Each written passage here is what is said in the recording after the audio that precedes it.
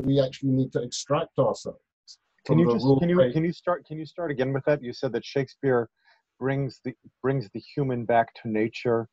So the old Greenwald argument that in order to get away, in order to resolve the problems of human hierarchies and dynamics, you've got to get everyone into a forest and they have to lose their identities. And then once they return to a more visceral form, everything can be organized and then they can go back to the city, to law and order, with everything corrected.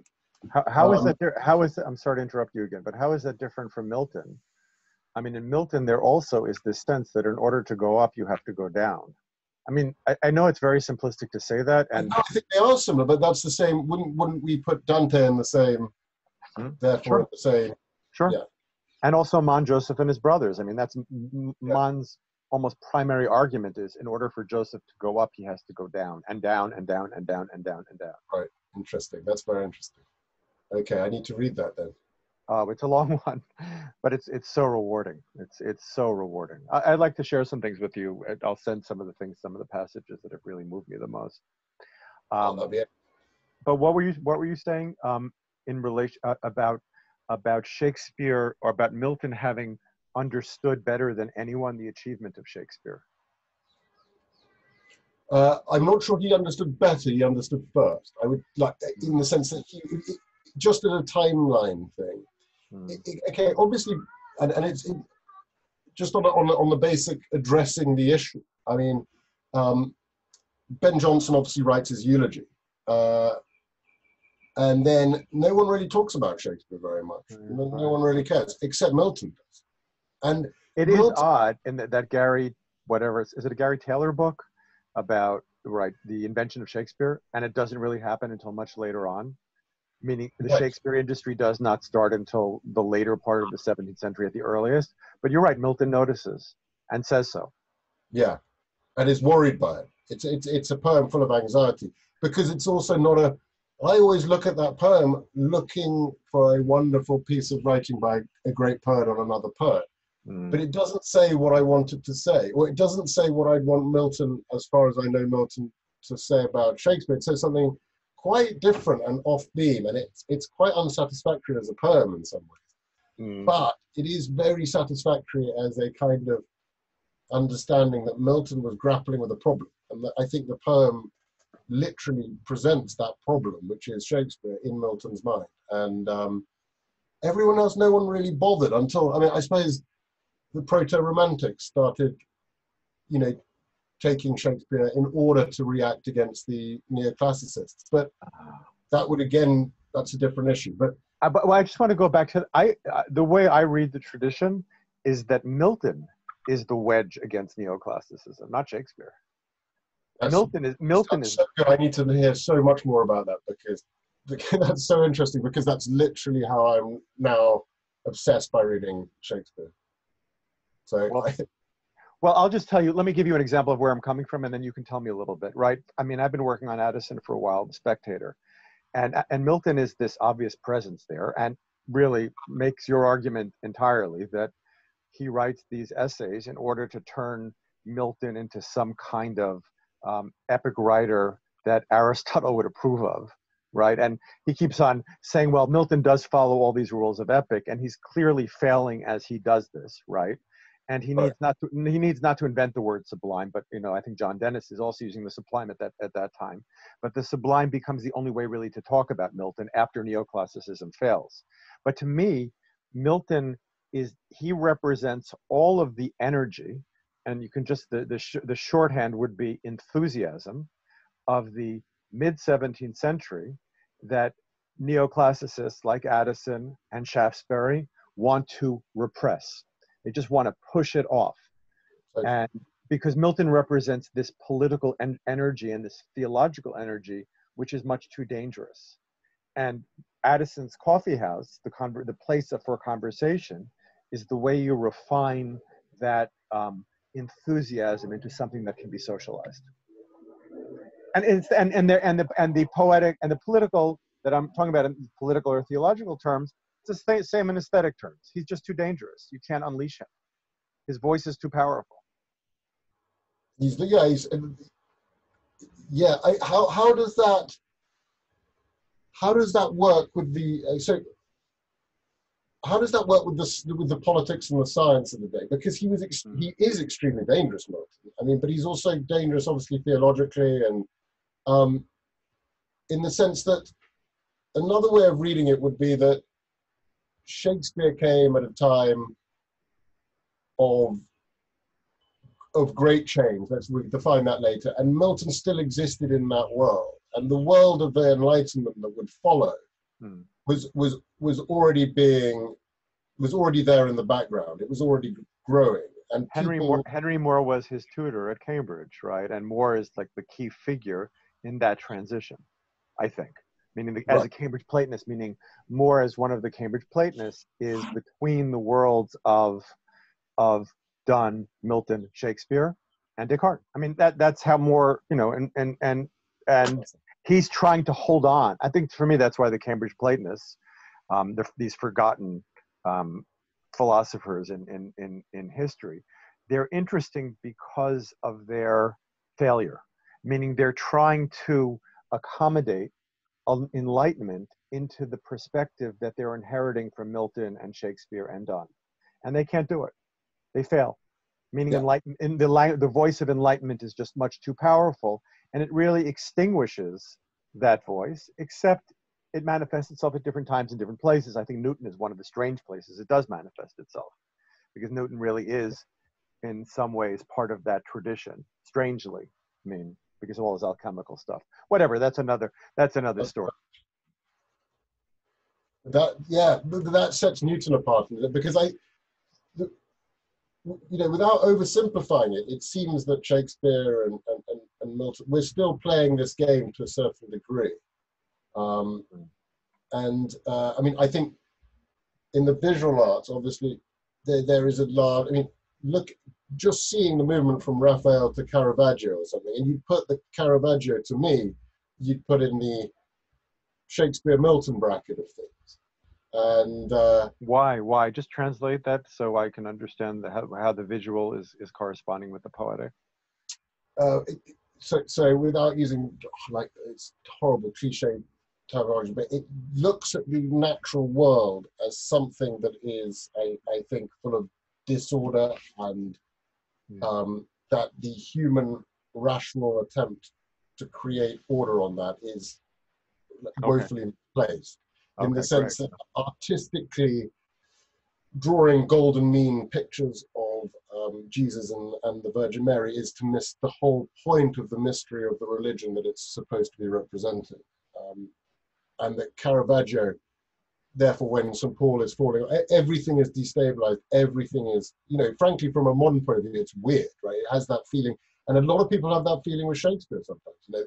This is weird. Like, what are these witches doing? And like, why is Hamlet just moping? And modern productions keep on making this mistake of, okay, we're going to explain why Hamlet's like this, because otherwise the audience is going to get confused. But the whole purpose is the confusion. Like then in that Ethan Hawke version, have you seen that one, which is entertaining for some reason? I was in.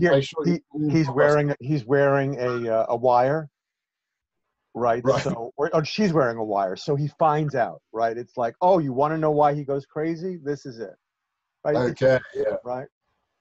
What? Give me an example of a Caravaggio that you're talking about. The one I'm thinking about a lot, because it's close to what I'm saying about Shakespeare's Pauline philosophy that underwrites the plays, is just a conversion on the road to Damascus, and it's upside down. So St. Paul has fallen off his horse. But it's I'm just trying to look at it. Oh wow, what a cool image.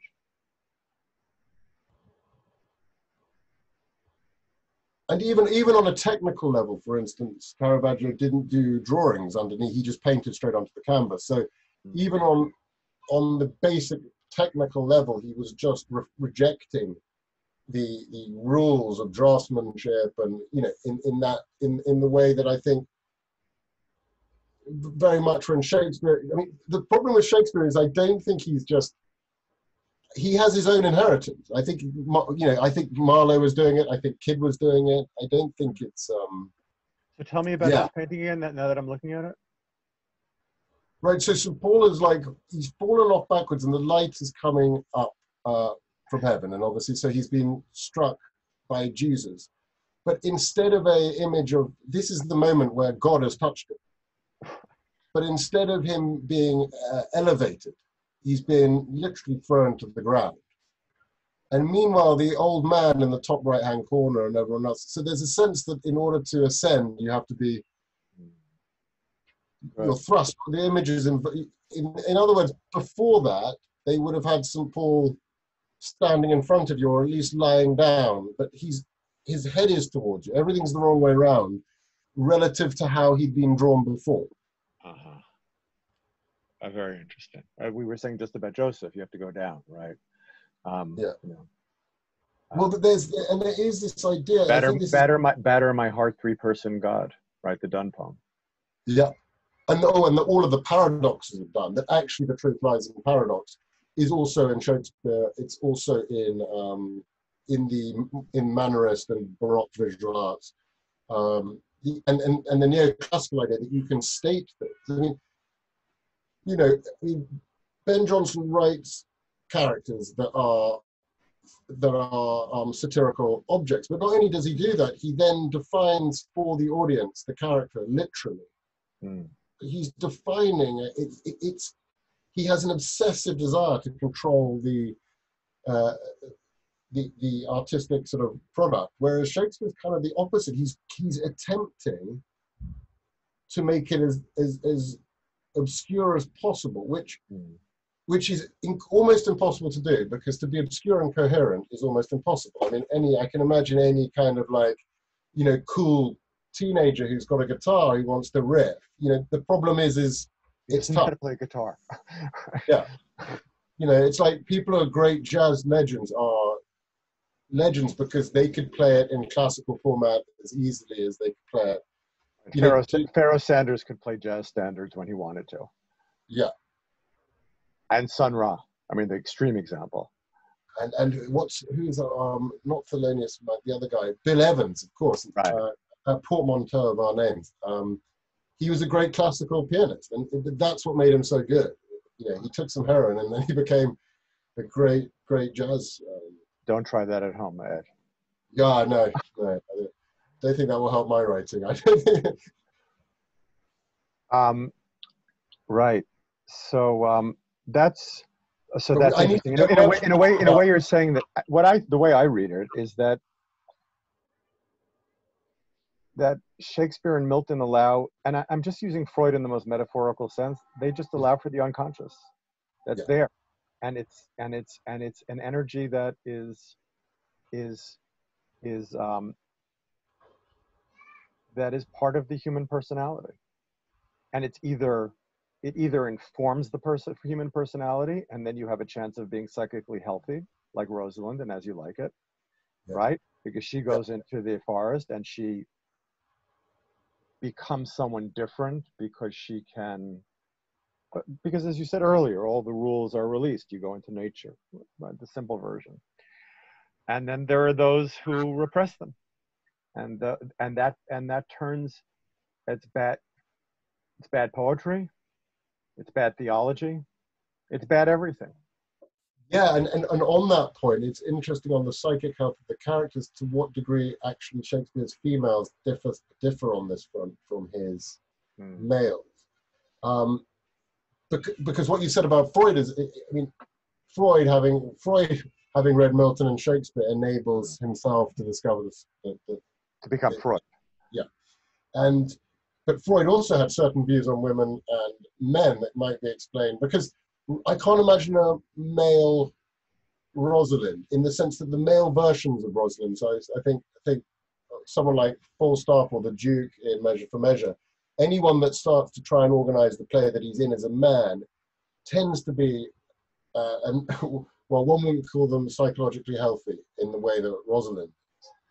I think Harold Bloom says that Hamlet is Rosalind's dysfunctional cousin. Yes, I can imagine that. Yes, the cousin that Rosalind's a bit embarrassed by, but you know, at family Easter has to. there's another, thinking about Shakespeare's characters in that way is really good, from Bloom. I don't know, I think it was Nuttall said that Hamlet, Troilus and Cressida was the play that Hamlet wrote after having watched Hamlet.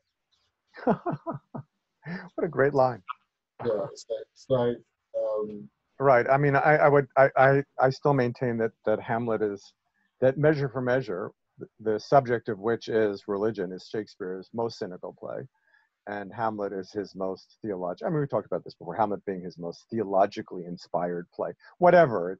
It's theology beyond theology. It's the breaking of every narrative, and you're just left with. I mean, there's a special providence in the fall of the sparrow. You know, that's what's left. Well, I think that one of the things that sets Shakespeare apart, even from Marlowe and Kidd, but more obviously Johnson, and it's a sort of, and it may be a sensibility that could only have come from not having gone to the universities and not having had this cynical relationship with religion. That as a young man, his relationship with Christian liturgy and theology wasn't.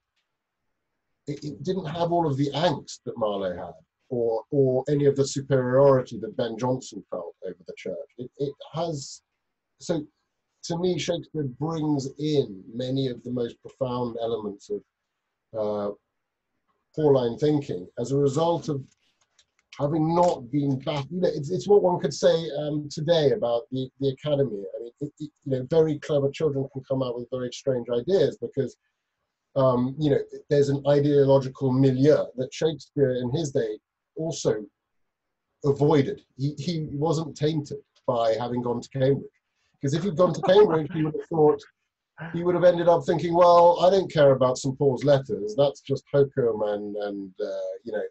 But as a young man, having allowed himself to develop, he had a much more rounded view of Western civilization than the neoclassical cynic. And that's what, I mean, Marlowe is amazing, but he ends up writing diabolical characters out of a kind of cynicism and a willful cynicism that actually doesn't suit him. Actually, Marlowe would have done quite well believing in things a little more. He may have. That's a good. You're like a literary critic from the 1950s. You just got all these great, very succulent one-liners. You can't do that as an academic anymore. That's a great line. He would have done much better as a believer. I just, you know, I mean, but that's also because I see everything now through the lens of, I would like to say Shakespeare, but basically Hamlet. So tell me more about that. So I'll tell you how it's going. It's going well. I've finished the introduction. I've basically finished chapter 1, basically finished chapter 2. So chapter 3 and the conclusion, and then I'll go over the whole